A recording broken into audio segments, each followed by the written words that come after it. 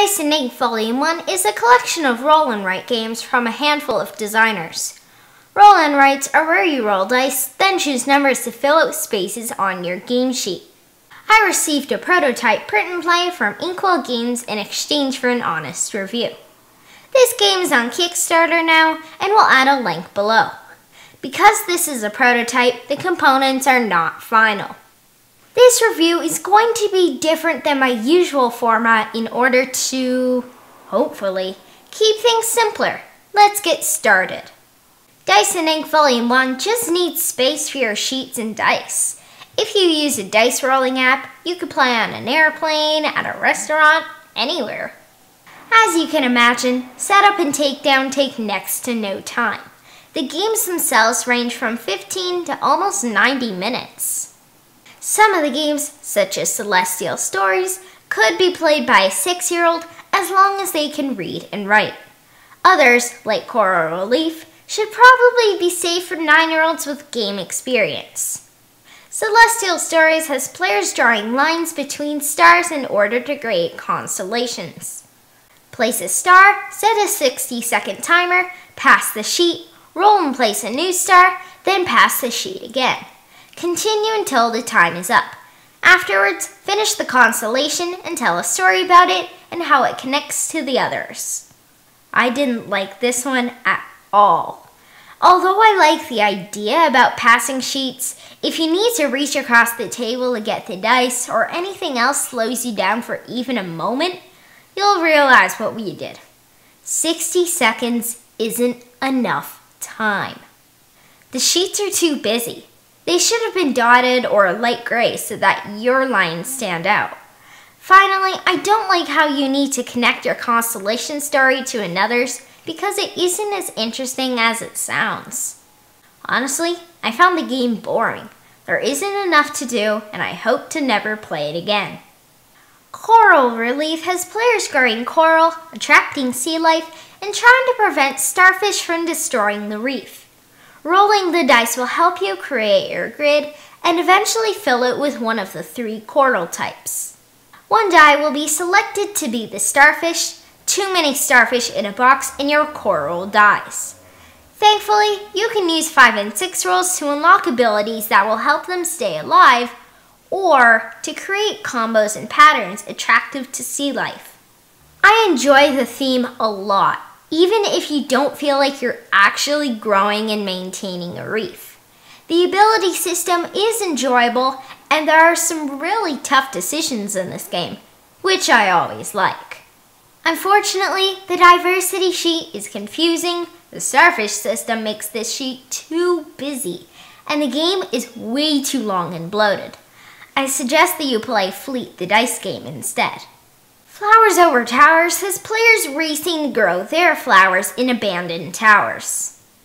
You can either crumble a tower that contains your flowers in order to prevent opponents from taking control of it, or fill the river, which gains you bonuses, but can trigger the game end quickly.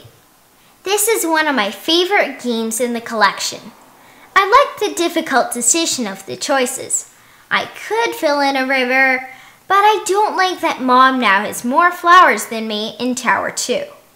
Although if I put a flower in Tower 6, I'll claim it, but then Dad will get to draw 2 bonus flowers, which will allow him to trigger a combo.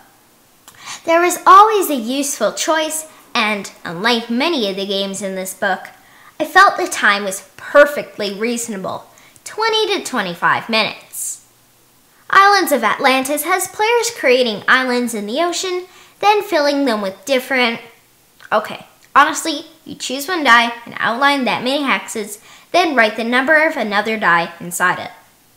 You want to try to have an island with 1 through 6. This is a perfect island, but if you can't, they'll still score points as regular islands. Once you decide to finish an island, shade around the entire thing. You'll mark off a few boxes on the side, then keep going. Be sure to try and collect the valuable relics as well. As you can tell, the theme here doesn't make a lot of sense, although I think the gameplay is pretty fun and interesting. There just isn't enough to do in a game that lasts this long. The powers unlock too late in the game to be very useful, and the way the score sheet works slows the game down. I prefer one and done abilities and have us do all the marking off at the end. Finally, the rules are really sloppy. I'll talk about this more at the end. Kuiper Kowboys is another of my favorites from the collection. Players are exploring space, trying to collect valuable resources to help humanity build a new home. You have 12 rounds to scan and travel the map, watch out for danger zones, upgrade your ship to collect more resources, travel further, or just keep the ship in one piece. You can rest to gain funds and worship to unlock bonuses. I love the number of decisions to make here, and the number of rounds means that there's actually a real ending to this game. Turns felt quick, and even though it's marked as a solo game, it works just as well with other people. Most of the games in this collection are multiplayer solitaire, so it doesn't matter if you play solo or not. I found the scan and travel map gets messy because of the dots, symbols, and lines, and it's too small to keep your path readable. I wish this was handled better. Despite this, it's one of the best sheets in the book. Scrapyard Rollbot has players filling in a grid, trying to get the most valuable parts for themselves, and leaving the scraps for their rival, Rick. There are a few neat tricks here, like how you can choose which spots go to Rick, and how filling in a column or crossing off boxes trigger the upgrades. I also like the idea that you cannot have the same number in adjacent spots, which makes the puzzle pretty hard as you go. During the game, you'll be putting your score in this odd-shaped scoring area that's supposed to look like a robot, but it's clunky and slows the game down. If you fill in all 12 spots, you trigger fancy stuff that help you score even more. I played a prototype of this maybe 2 years ago. I liked it more then. This grid with the numbers listed twice is way too busy. The robot in the corner for your score is all over the place, so you're looking to see why the 2 and 3 are on the opposite side of 4 and 5. I really like the difficulty as the game goes, optimizing your choices in order to stay alive. Sometimes I use an upgrade just to hurt Rick. This isn't a bad game, but the fancy stuff is unnecessary and too tied to luck, and the sheet design is bad. PenSylvania has players exploring a forest, cutting trees, and harvesting resources in order to build their village, farm livestock, and get points in other ways. It has one of my favorite themes of the collection and reminds me of a baby Agricola in Caverna. It has more decisions than most of the games in Dicing Volume 1, or Kuiper Kowboys, but is simpler than those standalone board games I mentioned. I wish resources were scarcer, and I wish the engine building was better. The game felt way too long in the exploring sections and way too short in figuring out how to maximize my turns in order to keep building or whatever else the map featured. The 4 seasons with unique actions are a great idea, but yeah, it was a chore finishing 1. Oh, and that horse race with its random dice rolls? In Lost at Sea, you are stranded on an island covered with trash and need to survive long enough to find a way off it using whatever resources you can find.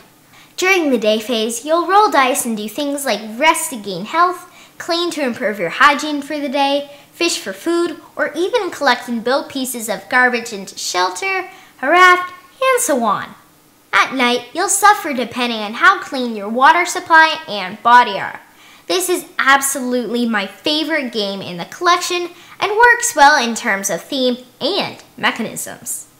It's simple to play, but offers many difficult choices and challenges. It seems like there is a lot going on, but the game can be played in about 45 minutes and never feels like it drags. I wish there was a reminder on the player sheets that the dark raft spots were mandatory in building it, and while I understand the shapes and materials needed to stand out and be easy to draw, I found it easier to just write the first letter of each material. This is the most difficult review I've done. I love the idea of dice and ink, but if you compare this to baking a cake, some of the games are close and just need icing. Several need to bake longer. One of them is just ingredients in a bowl. After playing each one, I didn't want to play most of them again. I didn't want to even finish some of them that first time. Many of the rule sets seemed incomplete, had spelling errors, or even went against other parts of the rules. This made it hard to enjoy each game. If the publisher put together a polished set of Flowers Over Towers, Kuiper Kowboys, and Lost at Sea, then added scenarios and lowered the price, I'd happily recommend this.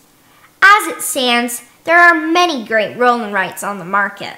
For the price of this, grab Welcome To and Star Maps, plus save a few dollars.